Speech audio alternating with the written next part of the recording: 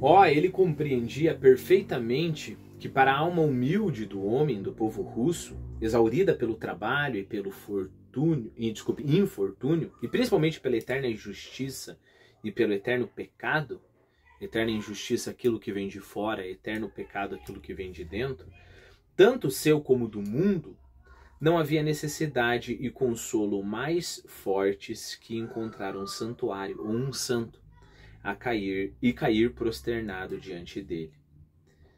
Abre aspas, o que a pessoa, né, normal, digamos assim, o que o camponês, o que esse povo sofrido falaria. Abre aspas.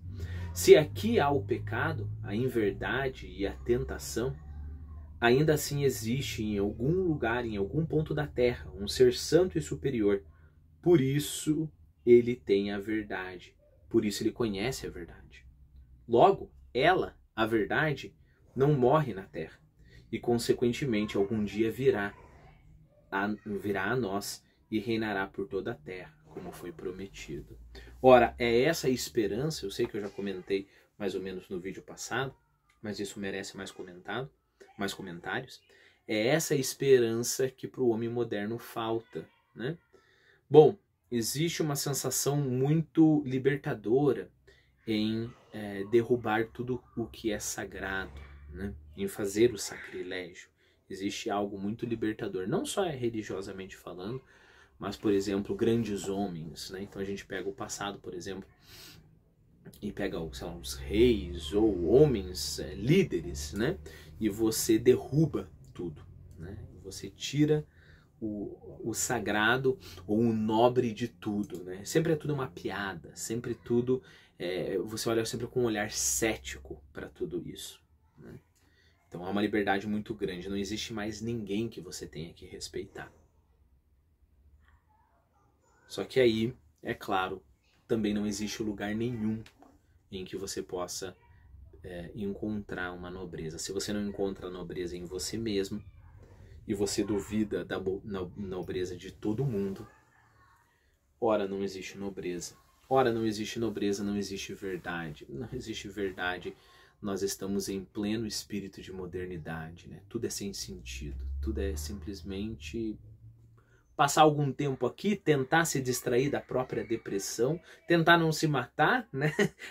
Viajando ali, fazendo qualquer coisa para dar algum significado, porque a verdade ela já saiu da terra. A verdade não está mais aqui entre nós. Se por um outro lado tem um santo, um homem sagrado, né? Ou até mesmo, se não for um santo, pelo menos um homem que você sabe que está acima de você, que você sabe que tem capacidades, conhecimento, sabedoria, o que quer que seja acima de você. Você pode pensar, eu posso não ter isso, mas existe em algum lugar na Terra isso. E quer seja, quer a gente repita como os camponeses aqui, um dia essa verdade virá para nós, ou quer seja num aspecto mais prático, se existe essa verdade, eu posso me direcionar a esse lugar e buscar essa verdade. Nos dois casos há um norte, há uma esperança, né? Lembre-se que ao destruir todos os mestres, todos os modelos, todos aqueles que poderiam nos oprimir, né? Se é que nos dizer para onde é a opressão, ao fazer isso, nós também passamos a caminhar pela terra como baratas tontas, né? Exatamente a imagem de uma barata tonta. Você vai lá, joga veneno em cima da barata, ela não sabe para onde ir, né? Envenenada. Mais ou menos por aí. Sabia Alyosha que era assim mesmo que o povo sentia e até pensava, porque pensar é um passo já além, né? Você já tem mais consciência. Ele compreendia isso.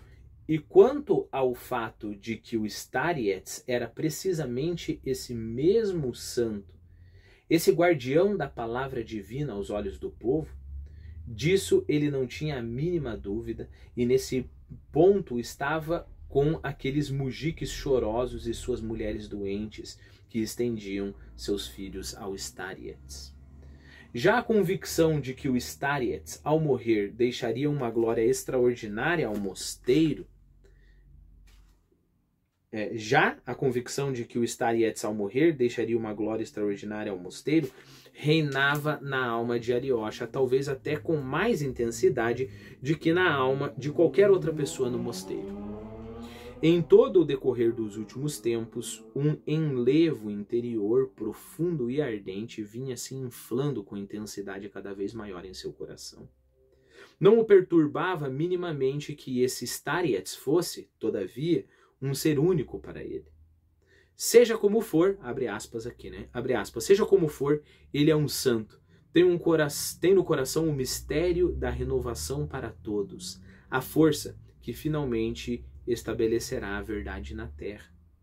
E todos serão santos, e amarão uns aos outros. E não haverá nem ricos, nem pobres, nem exaltados, nem humilhados, mas serão todos como filhos de Deus, e chegará o verdadeiro reino de Cristo.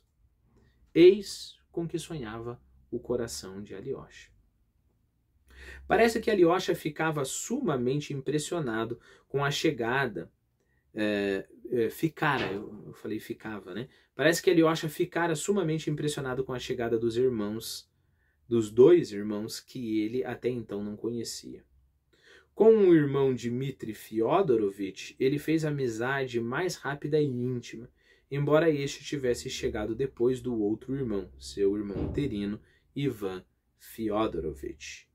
Tinha enorme interesse em conhecer o irmão Ivan, mas este já estava ali havia 2 meses e nada de fazerem amizade, embora os dois se vissem com bastante frequência. O próprio Alyosha era calado e parecia esperar por alguma coisa, como se envergonhasse de alguma coisa. E o irmão Ivan, ainda que de início Alyosha se visse sob o seu olhar comprido e curioso, parece que logo deixou até de pensar nele. Alyosha notou isso com certa perturbação. Atribuiu à indiferença do irmão a diferença de idade e particularmente de instrução entre os dois. Mas Alyosha ainda pensava em outra coisa. Tão pouca curiosidade e interesse do irmão em relação a ele talvez ainda viesse de algo que ele desconhecia inteiramente em Ivan. Por alguma razão, sempre lhe parecia que Ivan estava ocupado com alguma coisa, com algo interior e importante, que visava a algum fim, talvez muito difícil, de sorte que não tinha tempo para ele. E esse era o único motivo que o fazia olhar distraído para Alyosha. Fazia ainda esta reflexão.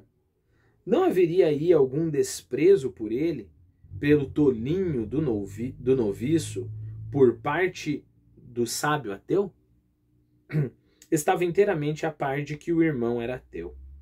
Com esse desprezo, se é que existia mesmo, não podia ofender-se, mas ainda assim esperava com alguma ansiedade, incompreensível para si mesmo e inquietante, o momento em que o irmão sentisse vontade de chegar-se mais intimamente a ele. O irmão Dmitri Fyodorovich se referia ao irmão Ivan com o mais profundo respeito, falava dele com uma afetuosidade especial. Foi através dele que Alyosha ficou a par de todas as minúcias da importante questão que ultimamente havia unido os dois irmãos mais velhos por uma ligação extraordinária e estreita.